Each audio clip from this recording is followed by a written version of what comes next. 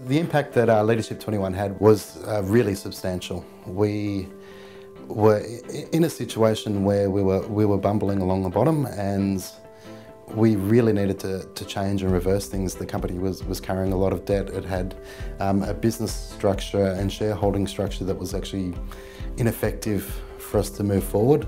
So to actually sit down to evaluate the business and to completely turn it around has been incredible, and I've actually been surprised at almost how easy it actually was to do. It was incredible to have 35 people or 40 people that were in that class that all had the same issues and all had the same sort of, goals for where they actually wanted to go. So for me, I think knowledge is power, and the fact that I have so much more knowledge, one on my business, but also on business strategies, makes me a far more efficient leader.